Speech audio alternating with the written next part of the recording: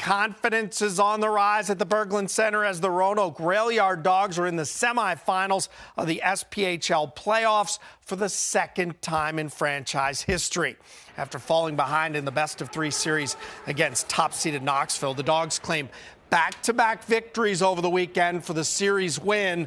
They've had excellent play from their two goalies, Sammy Bernard and Austin Raudebusch, while Garrett Sargis has provided an offensive spark.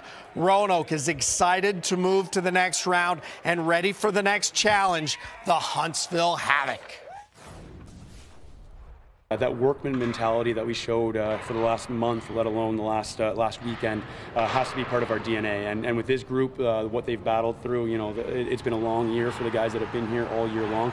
They've gone through a ton of ups and downs, and I think it just made them more resilient and ready to claw their way through anything right now. We know they got a veteran group. They're very composed. They are on the same game plan, and they execute very, very, very well.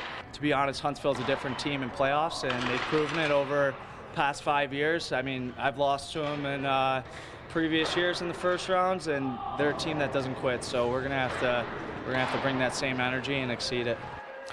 Roanoke did sweep Huntsville just 3 weeks ago at home. Game 1 is the best-of-3 series set for Thursday night at 7 p.m.